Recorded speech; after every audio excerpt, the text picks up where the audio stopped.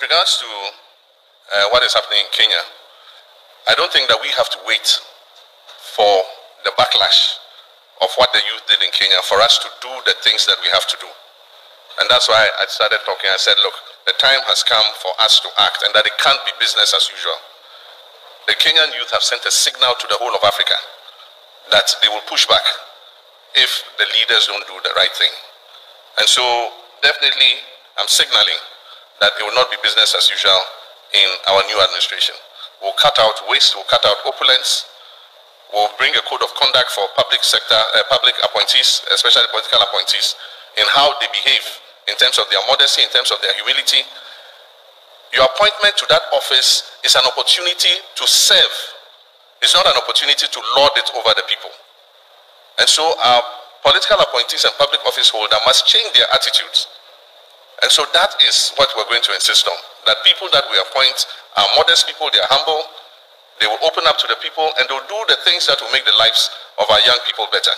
And so we're going to hold them to a higher criteria of service than people have been held to in the past. And that's why I say, if you agree to serve, you must serve and not have other side businesses and do other things. You must not go and buy state property. Anybody serving in my government will not be allowed to buy a state asset. Nobody serving in my government will buy a state asset.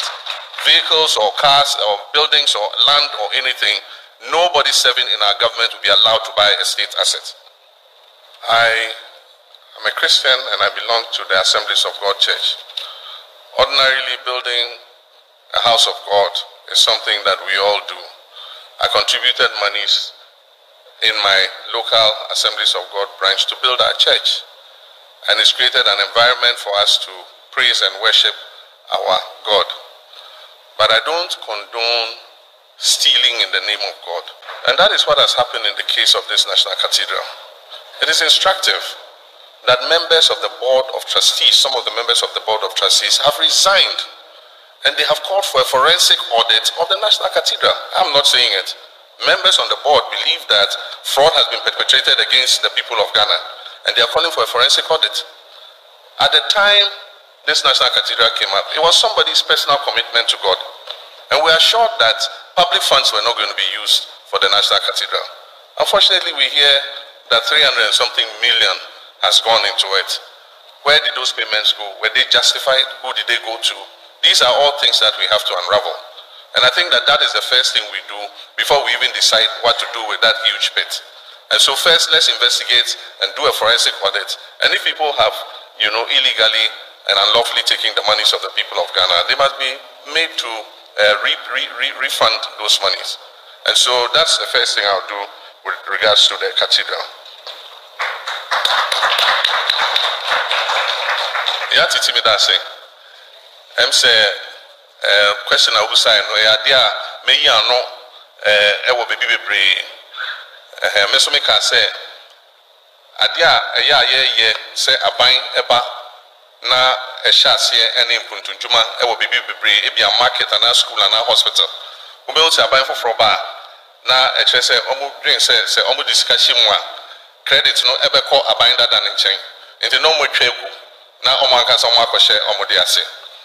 Na meka se senyame ya adom ne eba sika ye wo ye de behwe saa empuntunjuma ne bebre aka a eche se ye twegu na ye de sika hyemu ne etimi ewie se njuma no ansa ne ya hya ase ene foforo enti meka se district bia ye be inventory of all projects a eche se aban eko ni na omagya egu ho na every year budget a ye be bia ye be yisika egu nchen eche se ye de be wie se njuma no into 4 years mewa ban mu a meye president no afibia ye de sika beto ho se ne be ya every district njuma ewo ho a eche se ye ja aton room no ye de sika no ebeto aso na ye wie asane a sha se ne foforo because woko be bibria classroom block ye wie obehu na assembly aka say oh ye sha se ne classroom block foforo akasika ye wono ye mfa wie nia ye wie no asane a sha se ene foforo enti ano me no ye adwen say abandoned projects I was here na ye na okaka ho any taxes and levies apa ohwe ade baako a ama Ghana kane na yɛsɛ yɛyɛ favorite destination for investment and say na yɛ taxes ne levies ɛwɔ form kakra nso afei nso deɛ ɛm sɛ sɛnea aban ama yɛ economy no ahwe ase no IMF program a ɔmo kɔɔ mu no IMF aka kyerɛ ɔmo sɛ yɛto a yɛgye anaasɛ revenue a yɛnya no ɛwɔ sɛ yɛpagya ɛkɔduru 24%. Kane ne ɛwɔ 15%. Taxes a ɔmo de ato yɛ so yi apagya yɛn aba 17.something%. Nso ɔmo sɛ by 2028 ɛwɔ sɛ yɛduru 24%. Nti ɛkyerɛ sɛ ɔmo nya nwie saa taxes na ɔmo de gu yɛ so no ɛnya nduru pɛmpɛn so a yɛbɛka sɛ ɔmo awie. Nti na ɔmo pɛ sɛ ɔmo de VAT ɛto electricity so. That was one of the reasons. Nso ɛnyɛ sɛ TUC mo ɛkɔti ayɛ a anka by now electricity bill bia anka VAT ɛda so. Yɛn kwa ne ɔman a ɛwɔ wiase ha nyinaa a ɛkyɛ sɛ yare aba ɛkɔ a yɛgye yɛtɔ ɛfa saa yare no ho COVID levy. COVID aba ɛkɔ China bebia COVID efiri mpo yɛn gye ɔmo COVID levy. Nso Ghana kwa ne yɛgye COVID levy. Nti saa nneɛma no wohwɛ emissions tax ɛne saa taxes ne nyinaa ɛyɛ tɔ a aban ɛde to yɛ so as a result of IMF agreement a ɔmo ayɛ. Nti na obi ka sɛ oh meba a metwa ɛtoɔ no mu wo aban no mu sisi a sɛ wobɛtumi atwa toɔ no mu a hyɛ ase na twa namato ɛtoɔ no mba from ne ehu menka sɛ ɔmo ntoma miansa meba a saa ɛtoɔ yi meyi efiri hɔ. Nti nea woka no ne nokorɛ no no one of the things I ɛbɛyɛ ne sɛ yɛbɛ streamline VAT because menti aseɛ sɛ wobɛkɔ edwom na nkurɔfoɔ mmiɛnsa ɛtɔn adeɛ baako ɛyɛ VAT 3%, baako ne VAT ɛwɔ soro kakra, baako nso VAT yɛ 21%. Meanwhile ɔmo nyinaa the same customers. Nti sɛ meba wɔ hɔ na wɔbɛgye me VAT 21% a mɛkɔ ne ɔbɛgye me 3% no. Nti ɔsi yɛ streamlining so that traders nyinaa will pay the same rate in terms of value added tax. Afei nso wokɔ port hɔ a sɛnea wokae no Toyota Vitz ɛda no me ne gutafoɔ hyiaeɛ mefa an example of car bi a obiara import ɛna me kind levies and taxes ɛwɔ so about 23 levies and taxes. Sɛ woka sɛ duty ɛne saa nneɛma na ɛno yɛwɔ harmonized ECOWAS tariffs into duty no ntumi nyɛ ho hwee. But the problem ɛyɛ the levies and port charges ebi are illegal. Nti na me say yɛba we rationalize all those levies. Yɛn ni sɛ ɛwɔ hɔ no yɛbɛyi efiri hɔ. Sɛ na ɛbɛyɛ a ɛbɛma toɔ no aba from kakra. But the major thing I was saying ne sɛ we have to stabilize the currency because ɛno yɛ affect biara. One of the reasons nkurɔfoɔ esu ɛne sɛ this week wobɛkɔ na currency no yɛsi Bank of Ghana say currency no exchange rate ne yɛsi nti saa toɔ no ne yɛbɛgye wɔ port. The next week wobɛkɔ na cedi efiri ebia 14 aba 15 nti saa toɔ no a wobɛtua in cedis no na ɛkyɛ sɛ ɛkɔ soro. Nti one of the priorities of government will be to stabilize the currency and stabilize the economy.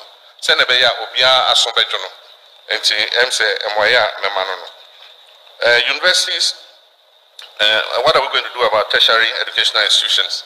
There are many challenges there. One of them is that students don't have enough hostels to live, and so they have to go for private hostels, and the private hostels are expensive. And so one of our objectives in our manifesto will be to accelerate the building of hostels, and we're going to do that with private sector. The universities have lands, and so we can engage the private sector to build hostels, and we and them will agree on the fees that should be charged in the hostels. The government alone cannot build all the hostels to accommodate the students, but there are Ghanaians who have investable funds that they can use to provide hostels. If you go to the universities today, what they'll take you through in terms of eligibility to build a hostel, they want to see your bank balance, they want to see this, they want to see, so many things. It makes it difficult for the private sector to come in. But if we apportion some land in every university and say people who want to invest in hostels should apply, we'll go through the criteria fairly and transparently and allocate the lands for them to build so that our students can get accommodation. That will be one way of doing it. Aside from that, we'll uncap the GET fund. This government has capped the GET fund. And so any money that exceeds a certain statutory threshold goes into the consolidated fund. And so the GET fund is not receiving enough money. Apart from that, 60% of the GET fund has been collateralized with the Dachi bond. And so only 40% of a capped GET fund is available to continue projects. And so we'll uncap it and we'll liquefy the GET fund so that it's able to continue to do the work it's doing. To ease the pressure on students, we will enhance the student loan scheme.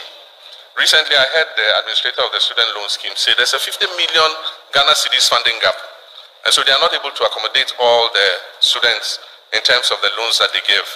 And so government must enhance the loan scheme so that the quantum is enough to be able to take the students through, but is also able to cover as many students who need that support as possible. And so those are some of the things we'll do for tertiary education. TOR is a shame and a disgrace to our country. This was a flagship project by President Nkrumah, and it was one of the first refineries to be built in Africa. Today, TOR is a pale shadow of itself. When I came, I did my best. I restarted TOR. They started refining products. Indeed, before I left office, our first shipment of crude from our own oil field was given to TOR to refine. And then we left office. The new administration came. That shipload of oil sat in the tanks for years. Eventually, they discounted it and sold it out. And TOR hasn't worked since then till now. All TOR is surviving on is the revenue it gets